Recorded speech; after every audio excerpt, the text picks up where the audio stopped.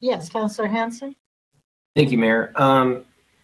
We received a letter from Council Member Portland and Metro going over the aggressive timelines and going over how congestion pricing needs to be matched with other regions and talking about the lane configurations as well. And they were saying that the timeline is too aggressive. Could you give me some sort of insight on that as far as why that's coming out now? Yes, thank you, Councillor. It's not new. I will say that is something that their staff has been expressing for quite some time. It's also something that their executive steering group member representatives, so Commissioner JoAnn Hardesty and Metro Council President Lynn Peterson have been expressing at the executive steering group meetings.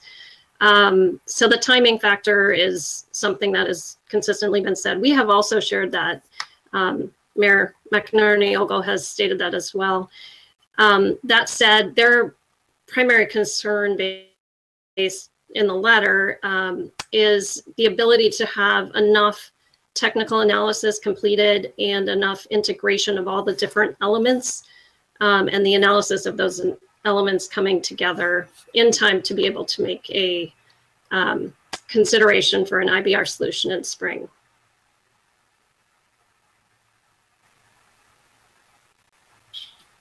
Mayor? Yes, Councilor Stober, go ahead. Thank you.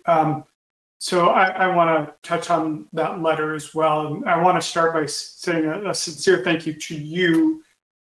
You are shuttle diplomacy at its best, and I appreciate the hands-on approach you've taken. The letter was confusing and disheartening in its tone because it felt like Metro and the city of Portland were trying to put themselves in a primary leadership role. And I know you've spent some time having one-on-one conversations, but it needs to be noted that we expect that this is a partnership and that we expect to be treated as partners in this process. And when words are said that don't respect that partnership, it decreases the strength and power that has been built to this point. Thank you. Thank you. Other questions or comments? Yes, Councilor Hansen, go ahead.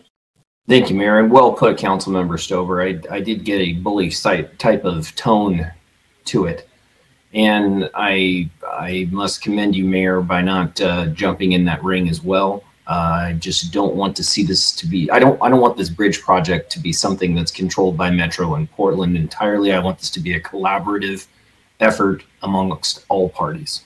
Thank you. Thank you, Councilor. And we're well aware that half that bridge is on our half of the Columbia River.